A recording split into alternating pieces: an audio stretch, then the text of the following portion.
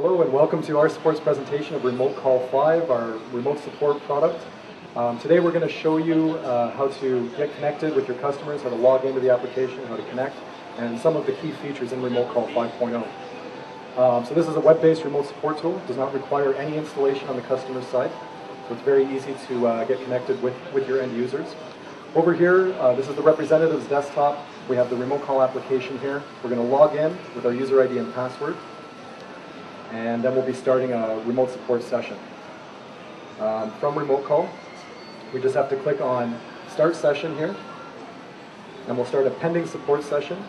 We'll be displayed with a connection URL and a 6-digit connection code right here, and you would just relay this to the customer and get them to access the website and enter the code.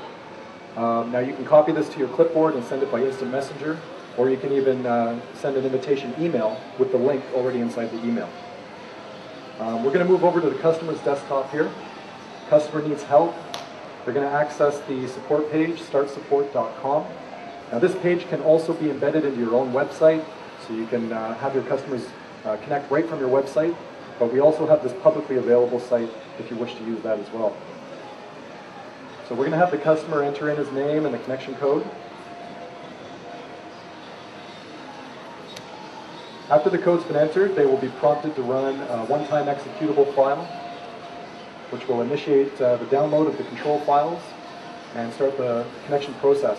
During this process, no programs are installed and no registry entries are modified. This is just a one-time connection between the customer and the representative. So we're connecting with the server now. We go back to the representative's desktop. In just a moment, we will see the customer's desktop come up on the screen here. Once we're connected, we have full screen sharing with the customer, and we can also initiate mouse and keyboard control and various other features in the application. So screen sharing comes up. We now have full screen sharing of the system. You can change the size of the window here, whatever size you need. Over here, we can enable the mouse keyboard control. This gives us full mouse keyboard control of the remote system, just like that. And during the session, we can also initiate our drawing mode, and you can draw on the screen to guide the customer, through their problems and help them. And as well, we have what's called presentation mode. So you can actually reverse the screen sharing with the customer and display your desktop to the customer. Very useful if you're if you need to give a presentation or you're training them on some application or some web service. So if we do that, the screen flips and the customer is now viewing my desktop. We can give the customer mouse and keyboard control if they need it to control our desktop, or we can just demonstrate something to them.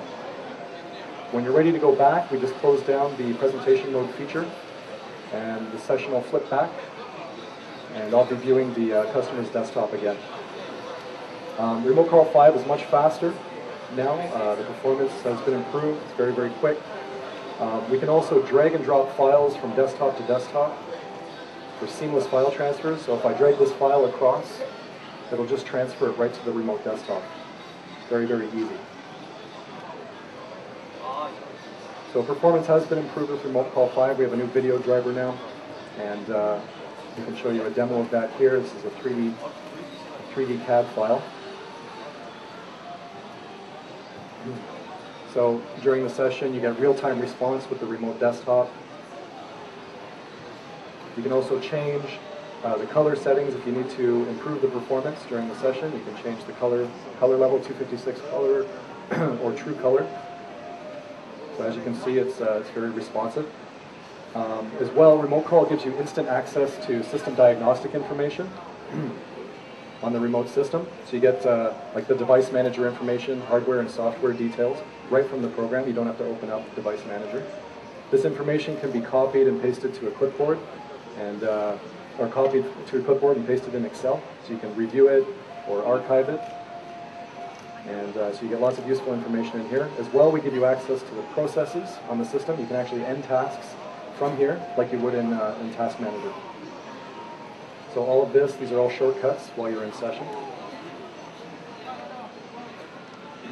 So once everything has been resolved on the remote system, you can disconnect the session. Either the representative or the customer can disconnect the session. During the session, the customer always maintains control of the keyboard and mouse. So even while I have control, if the customer moves his cursor, it will block my control automatically. So the customer always has overriding control of their own desktop at all times.